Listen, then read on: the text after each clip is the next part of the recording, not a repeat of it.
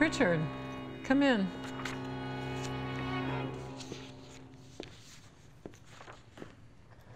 What can I do for you?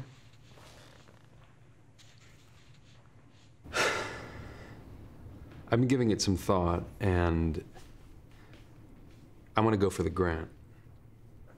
I don't think so. That's reserved for our best and our brightest. I was just nominated at the presidential dinner. But you didn't win. And I want to win the Boris grant. Plus, if you lose, how does that make me look? Like you said, the grant would be a windfall for the university, and it would help fund my research. How do you propose winning? By presenting the study based on our findings. No, that does not equal winning. What are you willing to do?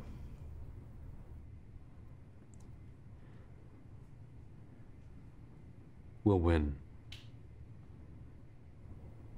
Get your focus group together by next week, and I'll push it through. And Richard? Don't fuck this up.